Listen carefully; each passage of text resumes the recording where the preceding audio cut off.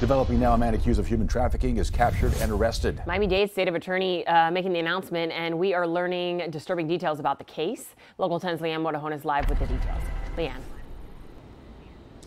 So the state attorney's office hosted a news conference to announce this arrest. Let's show you who we're talking about. This is the alleged human trafficker. His name is Monrico Clemens, age 31. He is charged with human trafficking and deriving proceeds from prostitution.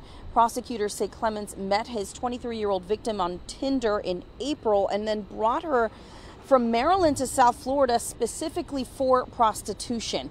He did appear before a bond court judge earlier today. He allegedly gave her drugs regularly, and when the victim lost her job at Chipotle, he told her that she should work as a prostitute to make money. He allegedly set up an online page for her and told her what to charge, but she didn't keep a cent.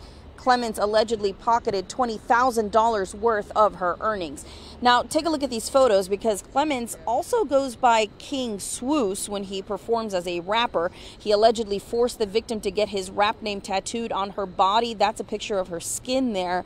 Something prosecutors say is a way to brand their victims as property. Now, they were both in a car when she allegedly told Clemens that she wanted out of this whole thing. Prosecutors say that he then hit her and threatened to kill her. Listen to what they say she did next.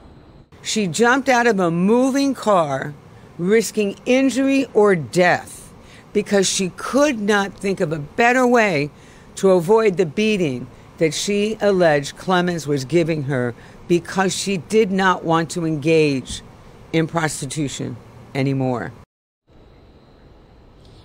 And that incident was crucial. It happened on November 14th on the Dolphin Expressway, and that, coupled with a desperate phone call that she made that same morning to her mother, letting her know the trouble she was in, helped get the ball rolling. Several agencies from Maryland to here in South Florida getting involved to help put this guy behind bars where he's at right now.